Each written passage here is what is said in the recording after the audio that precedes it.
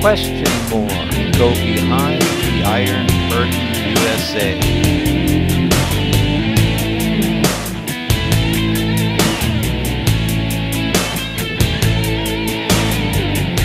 Here's Ron Paul fighting for you in Congress. The only way to get America back on track is to control the printing of our own currency, which is now done and released by a private institution called the Federal Reserve.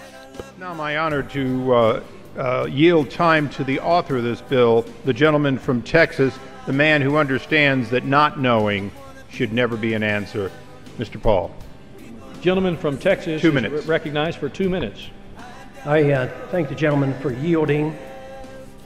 I rise, obviously, in strong support of this legislation. I don't know how anybody could be against transparency, and they want secrecy, especially when the secrecy is to protect individuals who deal in trillions of dollars, much bigger than what the Congress does. And these trillions of dollars bail out all the wealthy, rich people, the banks and the big corporations, international, overseas banks, bailing out Europe, dealing with central banks around Europe and different places. And to say that we should have secrecy and say that it's political to have transparency, well, it's very political when you have a Federal Reserve that can bail out one company and not another company. That's pretty political. I think when people talk about independence and having this privacy of the central bank, it means they want secrecy.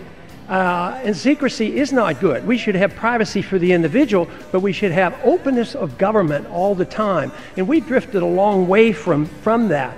The bill essentially removes the prohibitions against a full audit. To audit, we should know what kind of transactions are. We should know about the deals that they made when they were fixing the price of LIBOR. These are the kind of things that have gone on for years and we have no access to. So Congress has this responsibility. We're reneging on our responsibility. We have the responsibility and we have not done it. So it is up to us to reassert ourselves. The Constitution is very clear who has the responsibility, but the law conflicts with the Constitution. The law comes along and says the Congress can't do it. Well, you can't change the Constitution, prohibit the Congress from finding out what's going on by writing a law. And this is what has happened. So it is time that we repeal this prohibition against the full audit of the Federal Reserve. We deserve it. The American people deserve it. The American people know about it and understand it. And that's what they're asking for. They're sick and tired of what happened in the bailout and where the wealthy got bailed out and the poor lost their jobs and they lost their homes. And I yield back. Question 4. Go behind the Iron Curtain, USA.